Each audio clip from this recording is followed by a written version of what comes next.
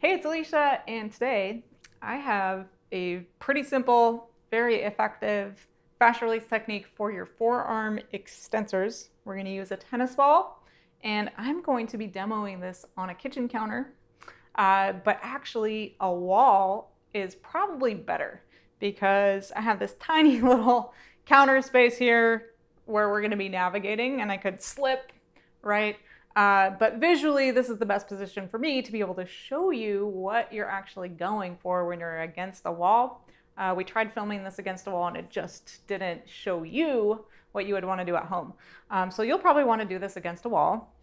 And as usual, I like to talk about reasons to do this technique for yourself, other than, of course, taking care of your fascia, taking care of your body, making sure you're healthy and fluid and optimized, right?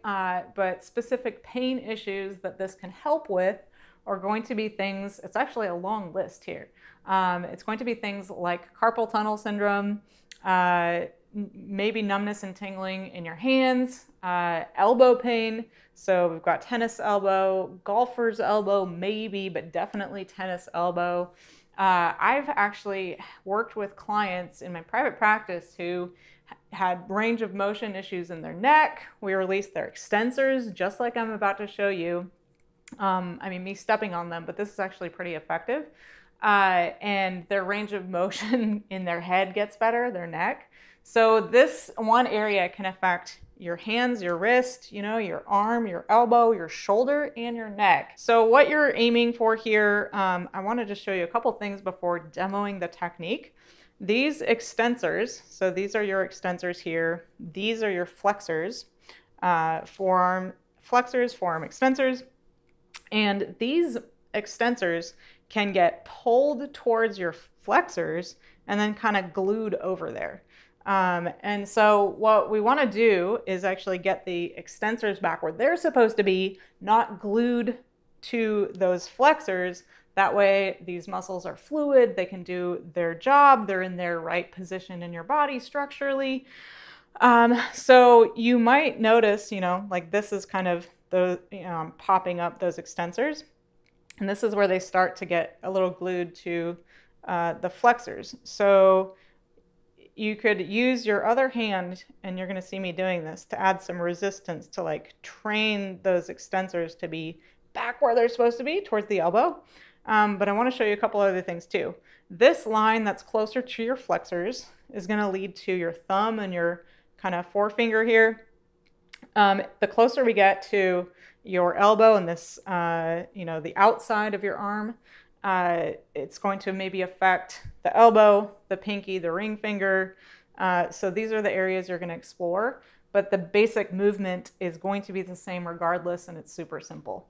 So I'm going to use the counter here, and if I were to go after these flexor extensor junction, I should say, where the extensors meet the flexors, that's where I'm going. And all I'm doing is rotating my arm. So I'm rotating back and forth from my elbow, kind of rotating my thumb. You could think about it, rotating just my hand, my arm, back and forth. And I definitely have to use this right hand to hold the ball in place. And if you're going after those extensors where they meet the flexors and you're trying to get them back where they're supposed to be, you kind of want to keep the ball adding some resistance towards your elbow as you do this. And then the other option would be coming a little bit more from the back side of the forearm, and you're going to find, perhaps, like me, some ropey bits out there. And so this movement isn't as big, but it's the exact same movement. We're just rotating, and I'm kind of working exclusively right now on that outside part of those extensors. And then you're gonna wanna check out your whole arm, but it's the exact same movement regardless. So you can see how this is not, it's hard to, I have to lift up or shrink down to be able to use this. This is why a wall is better. But you'll want to just lean yourself, your body, into your arm to kind of also hold that ball in position. It's kind of the weight that you're adding to this to make it maybe more intense, so you could back off and make it less intense. But you'll explore from your elbow to your wrist, doing the same thing. So you'll explore this line and maybe that line and maybe in the middle. Your body's going to be different from me, so you might find things in your forearm extensors that looks different than mine, but it's just going to be that rotation, finding the adhesions, compressing and shearing them to pull them apart, bring more blood in, flush that waste out, bring fresh water in, cellular hydration, get your body producing its own collagen and hyaluronic acid, the things you need to self-repair.